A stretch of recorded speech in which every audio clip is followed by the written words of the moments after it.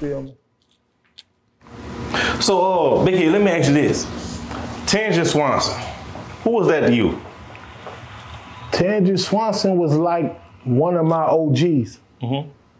You know, Tangie Swanson was the rawest, realest, most gangsterest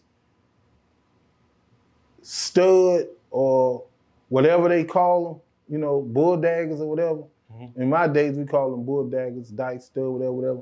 But Tangie was the rawest one I ever met, I ever will meet. I won't even try. They won't none of them ever come close.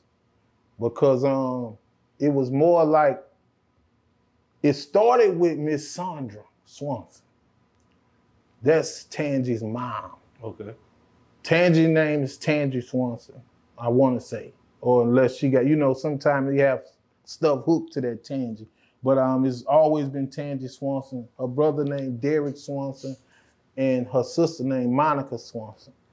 And her mother name is Sandra Swanson, Miss Sandra Swanson. And it all started from Miss Sandra. Now, Miss Sandra Swanson was like one of the original queen pins of Baton Rouge. And so she, I guess somewhere down the line, she knew what the struggle was. Mm-hmm. But when I met her, or when she met me, she had a one of those cutlasses. It was white with the blue T-tops, with the, you know, top with the loud music. Too Short was out. She was riding around pumping Too Short music. And, you know, like she was getting all the respect and all the glory. She was so beautiful, so pretty, almost like the beautifulest lady in the world at this time to me. And she chose me to be like her little boyfriend, you know? Because, you know, really it was because of the struggle. You know what I'm saying? But, you know, she wanted to validate me. She another one of the people like Fred Hayes who validated me in Southside Baton Rouge. She's one of them, Tangie's mother. Now, I'm gonna make this story short because hopefully one day I'm gonna have Tangie's mother on Check 'Em Out TV. You feel me? Miss Sandra Swanson.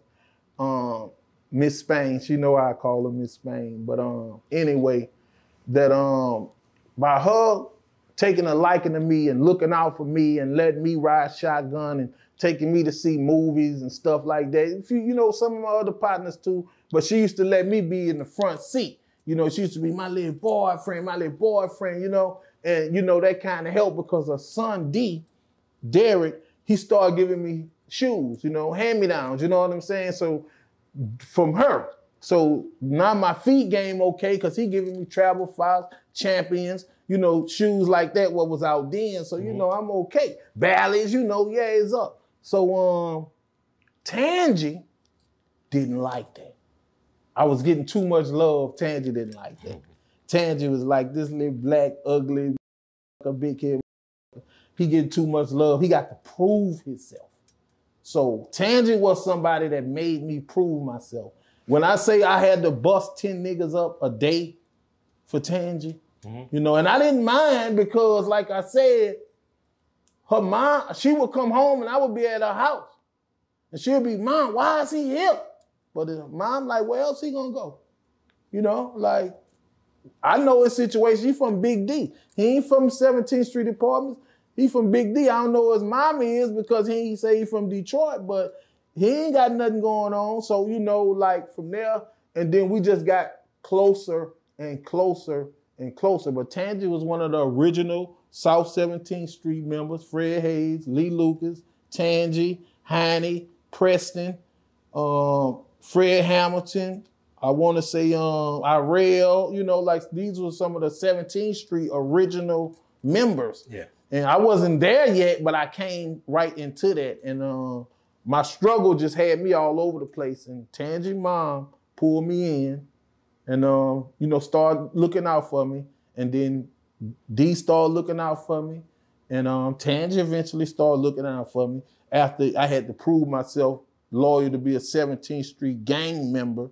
And then that went Monica. Monica was the teddy bear of the family.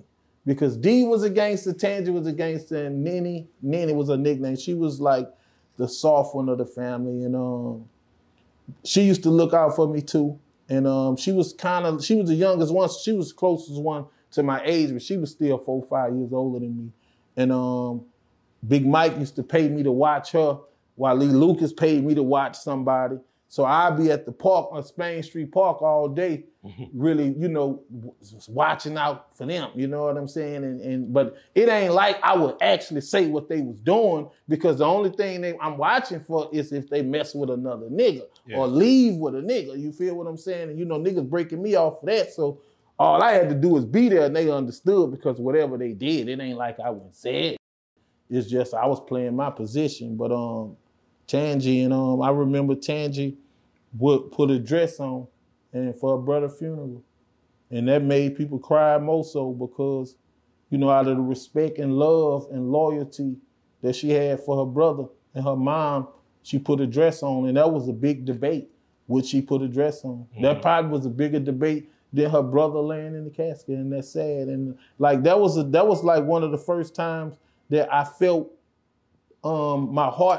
felt it in my heart from somebody that I met off the block or in the hood or in the struggle.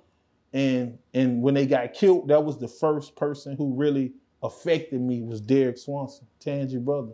Like, we cried, we did whatever. When she said whatever she said do, she had it, because she lost her brother. Mm-hmm. And he was somebody, like I say, he was one of my heroes, because wasn't nobody giving you nothing back then. He started the giving with me, Derek Swanson. So shout out to Tangie and her whole family. You heard me? Shout out to Tugger. Shout out to Bum Bum. And free Bum Bum, because some niggas was trying to put seeds in Bum Bum head in jail. And Bum Bum was like, nah, you can't tell me nothing about Big Head. I'm sorry. Who? That's her son? Yeah, that's her son. Yeah. Bum Bum. I don't really know his real name, because he was born from birth. And Tugger was Tugger from birth. But them Tangie's children, Tugger and Bum Bum, and her brother D, his daughter name was Darrenisha. I don't think Nene had any children, but as you can see, I know their whole family. And a lot of people don't know that Marjo and Tangie and Bill and D is all brothers and sisters. Rest in peace, Bill Swanson. And Marjo, he got Marty's fine cars. He's doing real good. He got 10 more other businesses. And, we all come from the same little struggle. You know what I'm saying? But unfortunately, some of us, we lost some.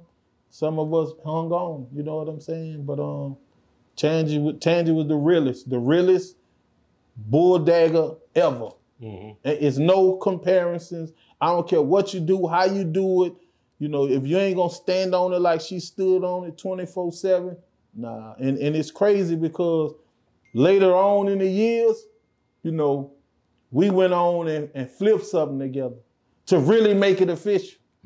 And I was like, what? Because like, she was like pressing it, like, and I'm like, leave out the room at some point, damn. So, because, I had Lil One, like, like open, you know what I'm saying? Like, and when I say Lil One, I don't mean Lil One as age, I mean as in size, you know what I'm saying? Yeah. Like, because she was nice something, And I ain't gonna call her name, because she don't deserve to be exposed being dirty work by me and Tangie. But anyway, like, that solidified Tangie's legacy right there. And that was almost at the end before she got killed when we did that, because I was thinking, like, she wasn't gonna do nothing, but like, she lay around there, and I guess either she had a scrap or she found it or made it, because we was at her house in her room, and she the one gassed me up to do it. So, to get old girl to, twerk in front of her. So I was like, yeah, that ain't nothing. So, and then she just got in it. And then, next thing I know, I was easing out the room, and she was smashing it with the scrap on. And I guess they went on from there. I was gone after that. And then, I only seen her like 2 times after that, but that was sad, bro. Like, it seemed like all gangsters have to die by the trigger, but when you live so long and you do so much, and people see other things come out your heart, you go to feeling different. I feel like she didn't deserve that. Like Tangie went to jail one time for something that she didn't even do, or she didn't do to the extent to what they said happened, but it was just an unfortunate situation to where they had to blame it on someone, and they blamed it on her. And I was saying to myself, like, okay, I have seen her do a lot of gangster stuff and a lot of things, but I never, I know that this is not her, and I managed somehow to get in her heart, because it's hard for a gangster to show you love if they're a gangster, you know what I'm saying? But I managed some kind of way to get in her heart, and I appreciate that. And, How to get her mama show love. And when she came home, I gave her a car. I ain't had no money, like I say. I was just, had a little image, but I didn't have no money, so I gave her all I had, and that was a car. I gave it to her, and I walked until I bought another one. But that's how much I honored her and how I felt about her before she even went to jail. Yeah.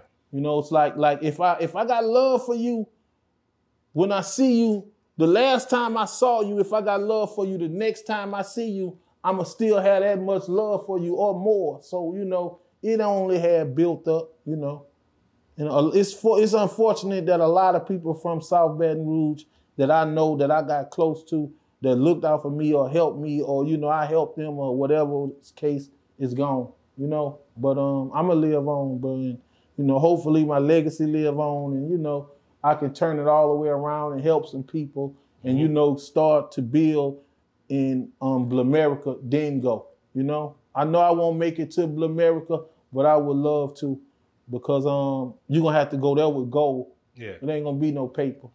You're gonna have to turn your gold in to get money in Blamerica. So y'all start saving your gold, man. Don't worry about the diamonds.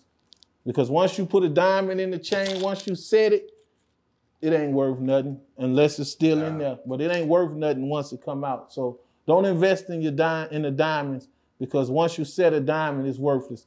Invest in the gold, so when it's time to go to Blamerica, you'll be able to go to the bank and cash in.